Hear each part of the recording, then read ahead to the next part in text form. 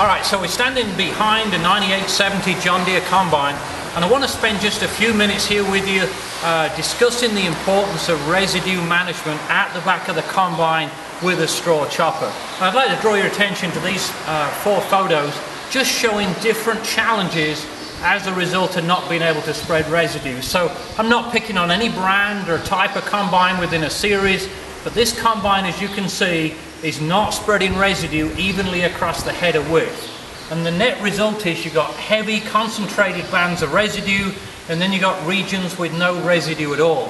So regardless of what seeding equipment you run, if you're trying to set a seeder to seed into heavy residue compared to no residue, then it's just going to give you a lot of challenges. And that's basically the importance of residue management. Successful no-till or conventional till, either one, absolutely starts with uniform delivery of residue out of the back of the combine across the width of the header, okay? So that's where it starts.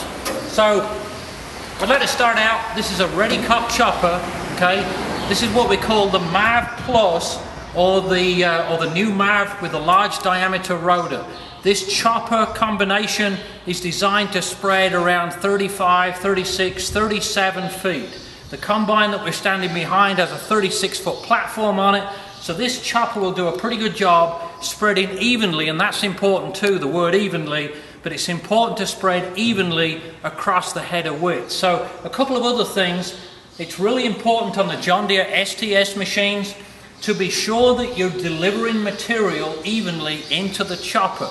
So if you go into the chopper itself, you look at the wear on the stationary knives, the retractable knives, and if you find one end or the center or the other end has got more wear on the stationary knives than the other center or other end, then that gives you a good indication that for whatever reason, a combine like this is delivering more material one side or the other, okay?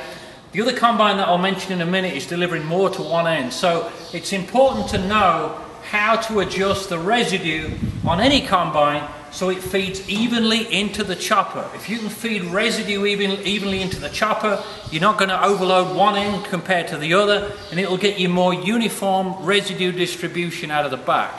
On an STS machine, especially the 70 series, you have adjustable vanes, what we call discharge vanes, inside the machine. That basically positions or directs the residue into one side, the center, the other side, or wherever you want to direct it to get even distribution into the chopper. On the ready cut machines, you've also got what we call an adjustable tailboard, where you can raise or lower the tailboard. Obviously, as you raise the tailboard, it spreads wider. As you lower the tailboard, it concentrates the spread width into a narrower area. So this is a nice feature. If you make something that's easy to adjust, there's a good chance that people are going to adjust it. By contrast, some of the factory models, it takes wrenches, sockets, sometimes modifications to get it to spread the way you want it. If it's going to take a lot of time with wrenches to make these changes, the chances are some of the operators probably aren't going to take that time. So yeah, a lot of things, but adjusting the tailboard, adjusting the direction of residue flow into the chopper are 2 real important points to spread residue better with a chopper such as this. Alright, so we're standing behind a 9870 in this example with a standard chopper tailboard. So this is obviously not the advanced power cast, not the standard power cast, it's just a standard tailboard. And in my opinion, in most conditions, most crops, most moisture conditions, this tailboard is good for 30 to 35 feet spread width, depending on certain factors, okay? So 30 to 35 feet. And there's some other things that we can talk about later on to get it out wider. This chopper has got 40 stationary knives that measure 1.25 inches apart. The ready cut that we showed a few minutes ago has 48 stationary knives 1 inch apart. So you get a slightly finer chop with the ready cut compared to this one. And if you want to chop residue fine, then the tighter knife spacing is obviously important.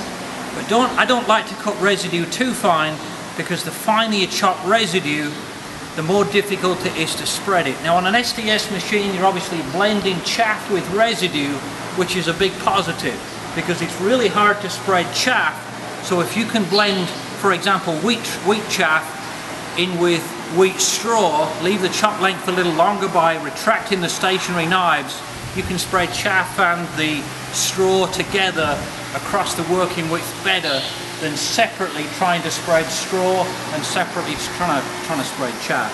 So not a bad system, but if you want to get out to wider widths, you need the power cast or the advanced power cast, which does even better than the power cast.